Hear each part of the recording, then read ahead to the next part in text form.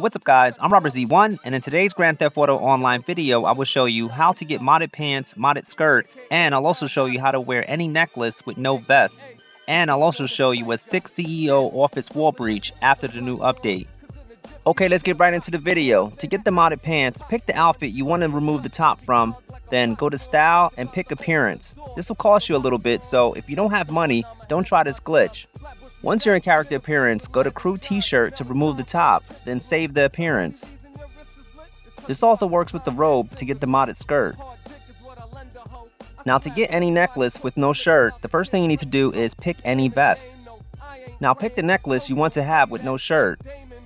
Now pick any heavy utility vest, then pick no utility vest. You will notice that you will have no shirt with the necklace.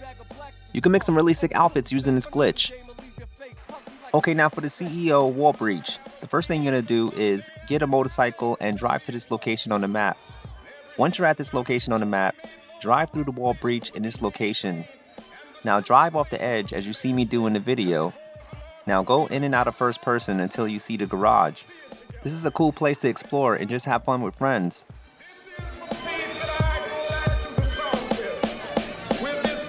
It's been a long time coming, but now I'm here. And if rap was boots, these dudes is mountain gear. And I'm a fresh pair of Tim Constructs with no stuff.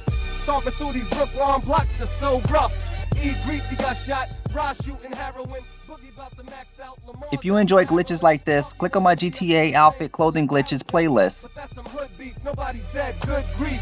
I'm just here trying to hold my own. With 2 felonies, I got dudes to hold my chrome. If you're new to my channel, why not subscribe? Follow me on Google+. I upload all the awesome showcase glitches, tips, and tricks. That's all I have for you today. I'll see you guys in my next video. If my shit goes wood, it's still all good, cause I'm capable of make big money in a small hood. Nitty put me on to the life I fucked up, so now I'm doing it twice. It's like I'm playing with dice.